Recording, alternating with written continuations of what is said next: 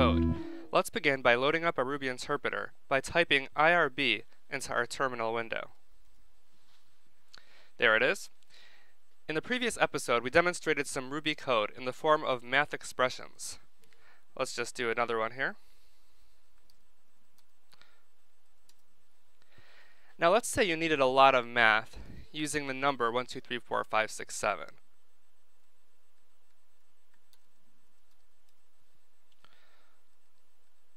These are just some expressions you might want to do with that number.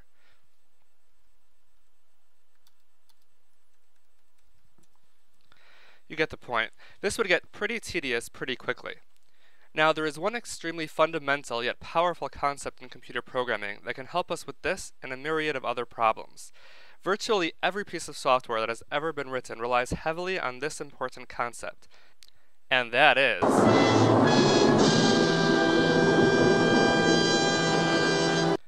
the variable.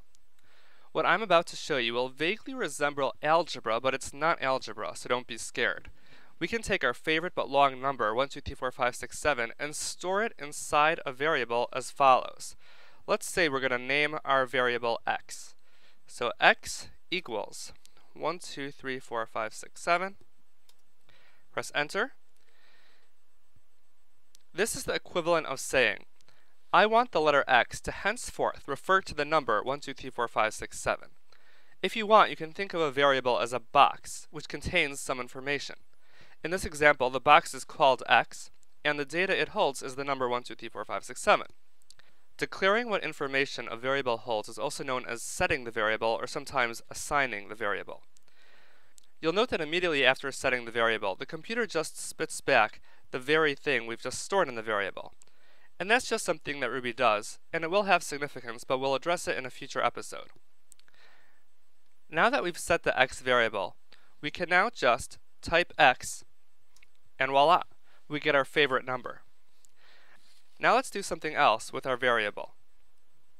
We can do x times 2, which is to say that take whatever information is inside of x and multiply it by 2. And likewise, x divided by 4, x minus, and these are the same expressions we've done before, but now we don't have to type in the actual number 1, 2, 3, 4, 5, 6, 7. We're just accessing that number through the variable x, which holds that number. Now the fact that we chose x to be the name of that variable is totally arbitrary. We could have chosen y or a or b or c or cat or dog. One basic rule for variable names in Ruby is that the name cannot begin with a number, and it can also not have spaces in it. Now watch this. A equals 2, b equals 3. Now you don't need to be a math whiz to guess what a plus b will give us. So as you see here, you can actually take multiple variables and use them in conjunction with one another. So a times b, b minus a, etc.